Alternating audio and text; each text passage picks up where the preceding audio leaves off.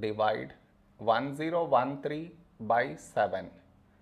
To do this division, we should frame it in this way. 1013 here, 7 here. This is your step 1. Next, here we have 1, here 7. 1 smaller than 7. So we should take two numbers, 10.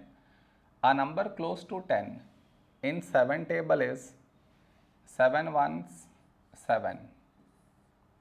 Now we should subtract. We get 3. After this, bring down the beside number. So 1 down. So 31. A number close to 31 in 7 table is 7 fours 28. Now we subtract. We get 3. After this, bring down the beside number. So 3 down. So 33. A number close to 33 in 7 table is 7 fours 28. Now we subtract. We get 5.